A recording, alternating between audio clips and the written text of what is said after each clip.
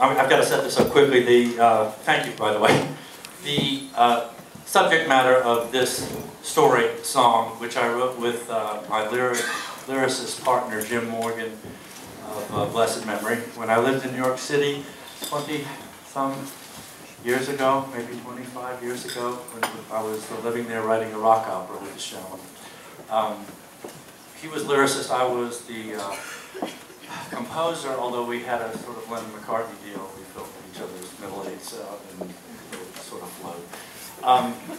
But the subject matter is what it is, and you can take from it what you might. But the reason I'm telling this story and singing this song tonight is, as Kim said, it has more to do with people connecting with people. I had been writing with this gentleman for about 2 years, and we finished a whole rock opera, and we finished a number of songs. And I had never really, and I got to know him, but I never really asked about his past, about his childhood. And we had just finished writing this song, and I asked him about, took that time to ask him about it, and he said, well, we just wrote it. And with that, I'm going to sing this song with the idea that I learned so much more about my friend that I'd been hanging with for 2 years, just by reaching out a little deeper and making a connection with him that I never really had done up to that time. And I learned a lesson way back when with my friend Jim Morgan. This is called Dirty Little Secret.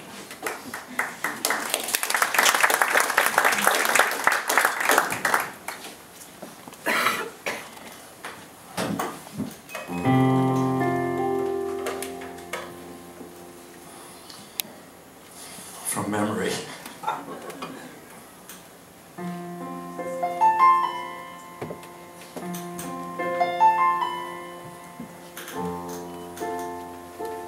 What a pretty little picture, what a pretty little scene, what a pretty little dwelling on a lawn that's lush and green.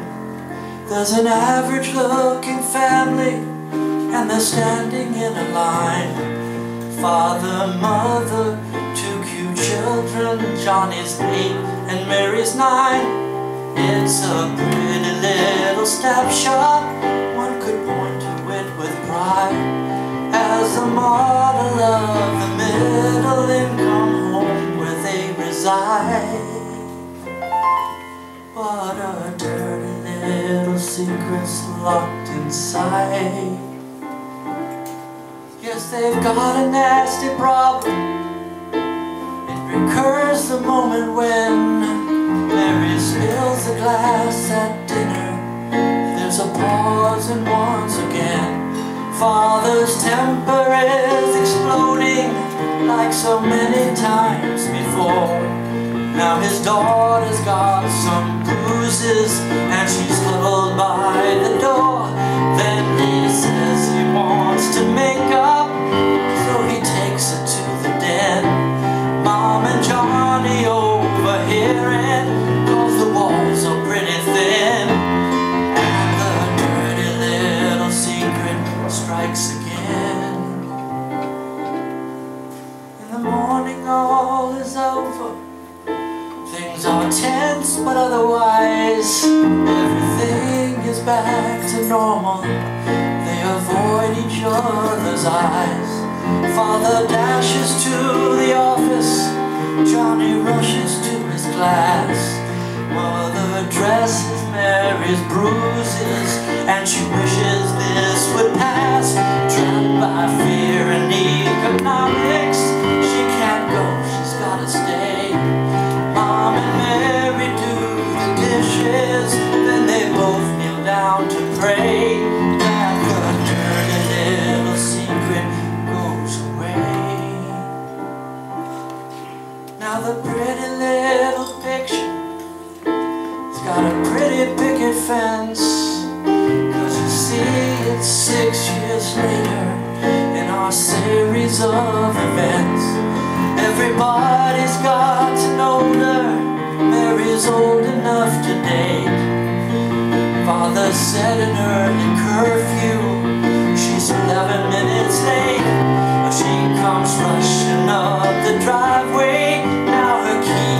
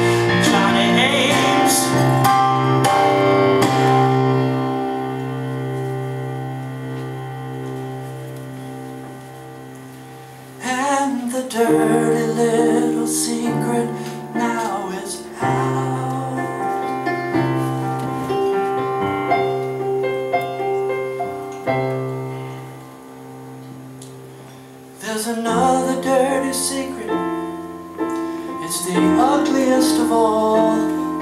It's that those who hurt their children were abused when they were small. It's a vicious little cycle that will